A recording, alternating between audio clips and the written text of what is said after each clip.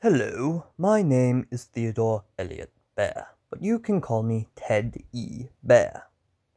I love being a bear, but sometimes I think it would be fun to try out being another kind of animal. Today, I think it would be great to be like my friend Beatrice Beaver. Beavers are fascinating. They cut down trees, build dams, and engineer their environment to be the way they want. I think that just for today, I will transform myself into a beaver.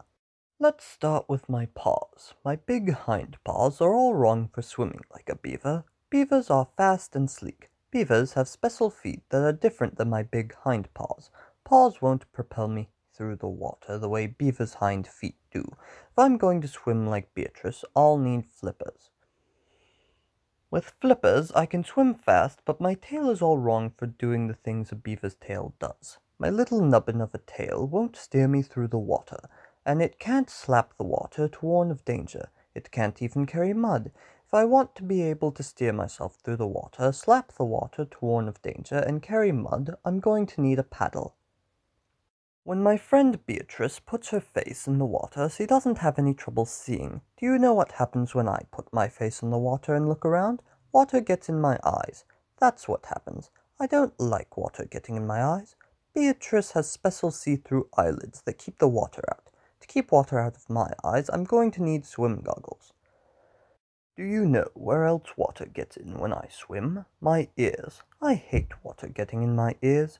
Beavers don't get water in their ears. They have ears that close up in water and block the water out. I need something to block water from getting in my ears. Earplugs should work swimmingly.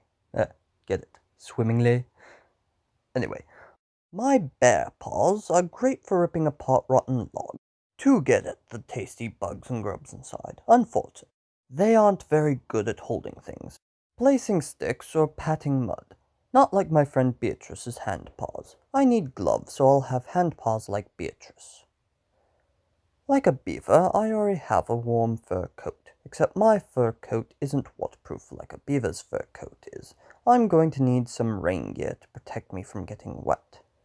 Of course, everyone knows that the coolest thing about beavers is their teeth. Bear teeth don't look anything like beaver teeth. Bear teeth are great for eating berries and salmon, but they can't cut down trees like my friend Beatrice's teeth.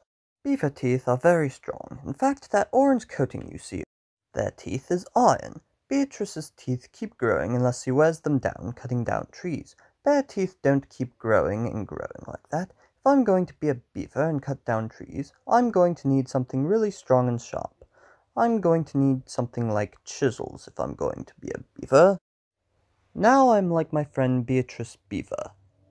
I have a fur coat that keeps me warm, rain gear that keeps me dry, goggles that protect my eyes, earplugs that protect my ears, flippers to help me swim, a paddle tail to use for all sorts of things, glove hands, and really cool beaver teeth. I'm a beaver. A beaver, if you will. No? No? Alright. I'll show myself out.